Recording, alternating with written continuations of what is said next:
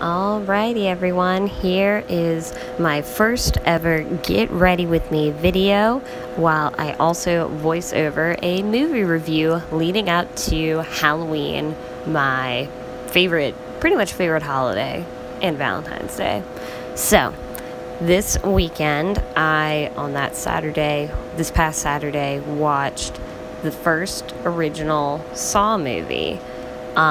And that is the movie I'm going to be doing a review on, so bear with me. I'm still kind of new to this. Let me know in the comments below what you think about this video type, if you would rather see me talking about the movie, if you like the Get Ready With Me aspect of it. I like to do Get Ready With Me's just because I am in the beauty field and industry, and I like to share my knowledge with that while also sharing some blips and parts of my personality. So, going into the movie review, Saw, which originally was released on October 29th, 2004, with a running time of about 103 minutes. The box office hit 103.9 million, and it really did kind of shape the way horror went after that. Before Saw, everything was slasher this and slasher that, and as I love that, or paranormal things sort of at that time, but the sort of psychological thriller aspect and twist that Saw became, as well as the gore aspect of it, nothing like that had really existed up until that point, which is why that movie is so important and such a pivotal movie to watch. Because everyone will remember the first time they watch that movie and they really see that first twist and how it goes.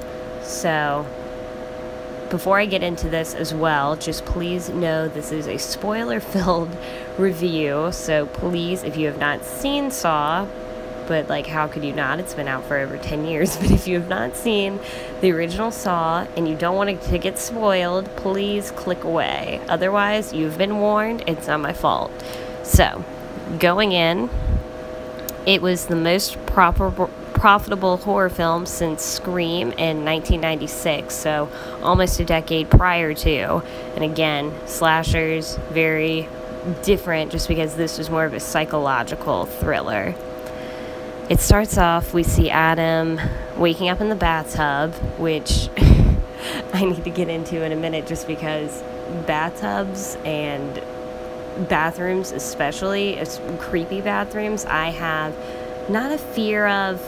I mean, it is a cleanliness issue. I do have slight OCD, so cleanliness does kind of become a problem with me, but mainly it's just the way bathrooms always go in horror films. I really just tie the two together. Like, I feel like I'm going to die in a bathroom for whatever reason, or people get murdered in bathrooms. Like, it's just not a very pleasant place for me. If I go to Halloween Haunt, which I do every year, and there's a bathroom scene in a maze, I will cringe, and that is the one that I'm trying to get out of.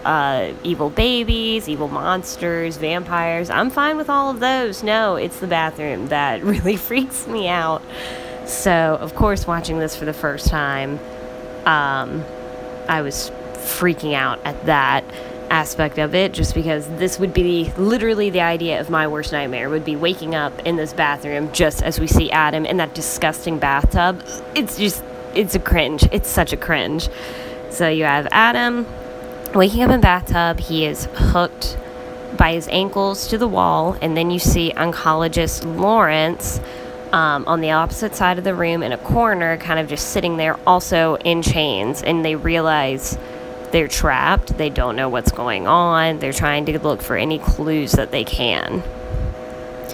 You will notice in a lot of the flashbacks, mainly Lawrence's flashbacks, that you would not notice the first time ever watching the movie. However, the second time you'll pick up that you actually see the real Jigsaw revealed, as well as, spoiler alert, the false who you think is behind everything at the way the movie goes. And so you see Lawrence, he's an oncologist, talking to a patient named John, who in fact is Jigsaw, and you'll later find out about the whole how he has cancer. He's the doctor who tells him all of that. And you also see the guy who Lawrence works with, who will later go kidnap Lawrence's family, threaten to kill them and him if he doesn't abide by the rules, basically. So just an interesting little kind of Easter egg, if no one has ever noticed before, that the original Jigsaw is in there. And I just love that everything in Saw is always so in your face, but then when everything is turned and you really see when the cards come down what is going on, it's just kind of one of those, how did you not even think it? But that's the point of these movies, and the point of Jigsaw is that he plays off of basically the stupidity and the normal human emotions that people have. He plays off of that, and at the end of the day, he wants to play God, essentially, and give life to those who are willing and take it away from those who aren't grateful for it. In one of the other flashbacks, you are introduced to this character, Amanda, who at first you see as a survivor, a victim, someone who was one of Jigsaw's first victims that he played his game with. And in her story, you really see what the game was and how all of his games are rigged for the most part.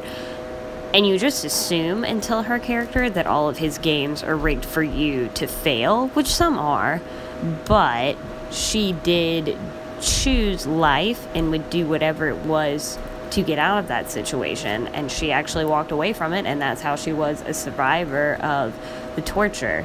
I really liked how they continued her character, especially in the second and even third one, even though I don't really like what happens to her in the third one, because I think she was a really good character that had a lot of potential, and spoiler alert, she pretty much becomes what you think is his prodigy. But now, as I'm continuing to watch more and more movies this week, I'm realizing, oh, that's not the case. Great.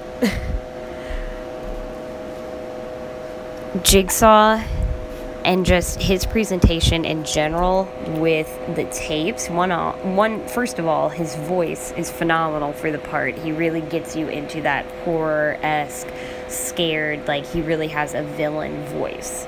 And then the tapes is just genius, especially considering the time. This is 2004. We obviously are in the age of CDs, but slowly getting into digital streaming, iPods, music such as that.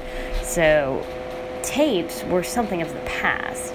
But for him, especially him being an older character, the tape just gives it a really nice aesthetic and a nice little touch that makes it something that is his own, that not everyone else is going to be using. Like, why would you find a random cassette tape just laying around anywhere, talking to you, giving you directions? I really like how that is used, as well as I love the Jigsaw puppet, everything about him. Part of me wishes that it makes sense that it's a puppet and that he never dressed up as Jigsaw, but when I was naive and didn't watch the movie yet, I always really loved the look and aesthetic of Jigsaw. Even though it was just a puppet, it wasn't really him. And part of me always thought it was him, but like, you know, Michael Myers or Jason, but kind of happy it didn't go that route for obvious reasons. Because the puppet is just so much more threatening and also cute. And I like his little laugh. And if he talked, that might ruin it for me. Going into the best part of the movie and the climax of it, we get to Lawrence basically knowing that he needs to escape out of there, realizing, as he already did earlier in the movie, that the saws that were left for them were not meant for them to saw off their chains or anything like that, but they're meant to saw off your limbs and your legs in order to get out of that chain.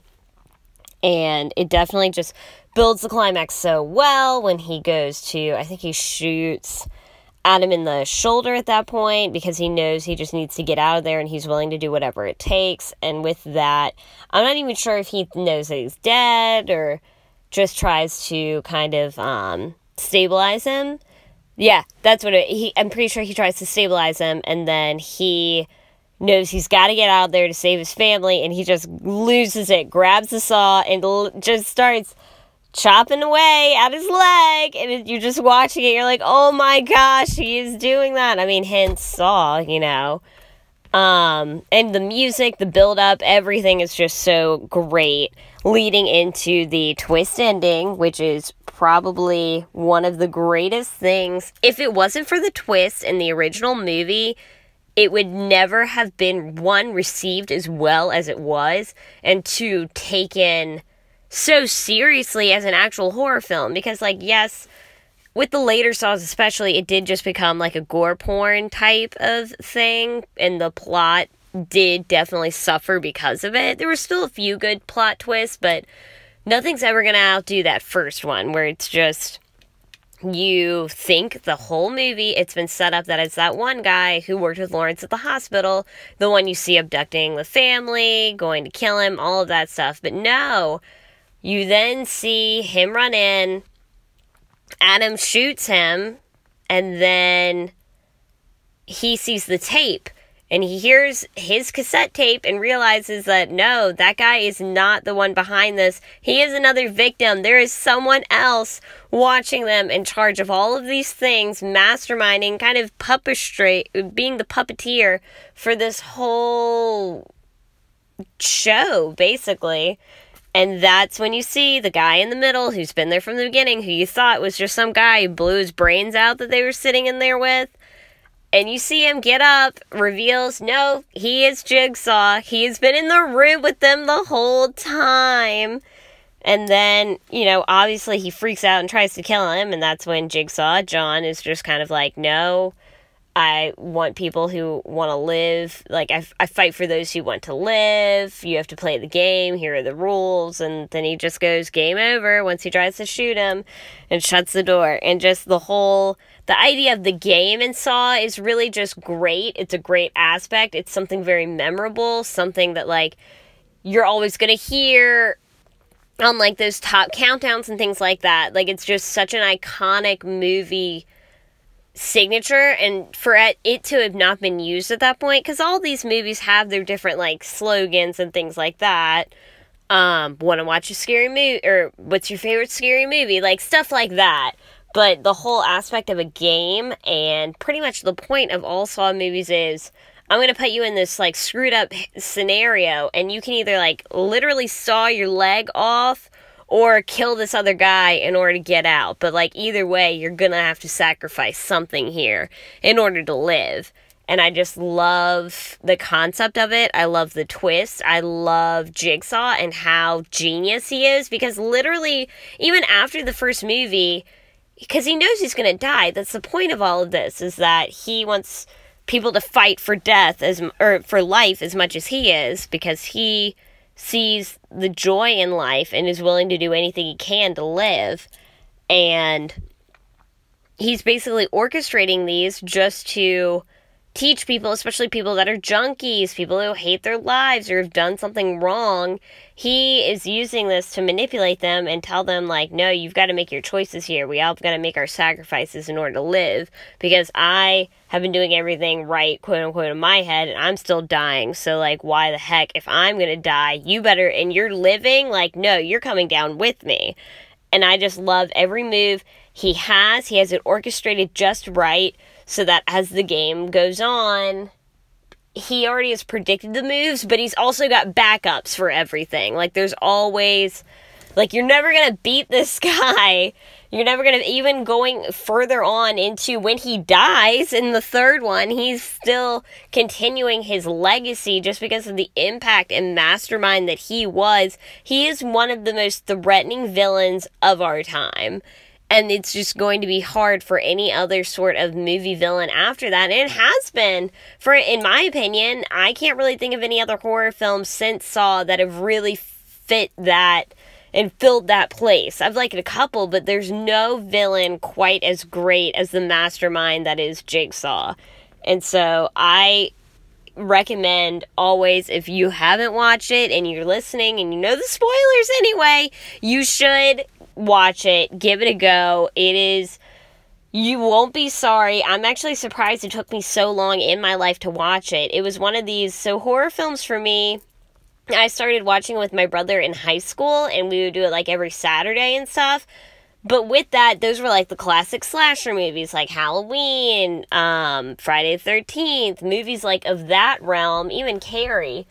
But I never got into Saw until about 4 years ago. I was just randomly going through Halloween times, trying to like get ready in the spirit, and was like, oh, I've never watched this. It's a classic. People always talk about it. I'll just go with it. And I was so surprised and disappointed that I had waited so long, because it's just such a classic. The music's phenomenal. The score, I am a score person and a Halloween music fanatic, so anything like that I can get my hands on, I do, and it's just built so beautifully and so perfectly that you would not think it was almost from that movie, just because that movie and that score sound very, they make sense, but it's more memorable than what I think I saw as on the outside as a kid, especially as they kept making more and more, and they just kept going more and more into the gore aspect of things and less on the plot. I think Saw got a really bad name for a very long time, even though when you take a step back and you look at just that first movie alone, it is still a classic and can still hold up. And I think the other movies coming out the way they did really dampened what a good thing was and made everyone forget just how good it was. So, with all of that said, I really enjoy all of y'all listening to this first ever movie review. And again, let me know what you think about this in the comments. Let me know if you would rather see me going through it and then we figure out a get ready with me or something like that. Just because, as I've said, I really like to continue to do like hair and beauty-related things on this channel, considering I am a cosmetologist. I work here in Richmond, Virginia, and I'm always happy to help anyone in the surrounding areas, not just here, but just throughout the country or even across the world globally if anyone's watching this. Any way I can help anyone with their hair, I would love to do. This video is more of just a basic rundown of my morning routine, starting with everything between taking my pills, my allergy medicine, my Flonase, my face lotion, all of that, putting on my makeup, the brands I use, how I curl my hair if I'm just doing some normal fast curls getting ready for work. And then this outfit that I will be showing at the very, very end of the video is actually a jumpsuit that I believe I got off of Amazon, I think, just because I love Amazon's clothing. It's really easy. You can always read the reviews, get really, really great stuff that way.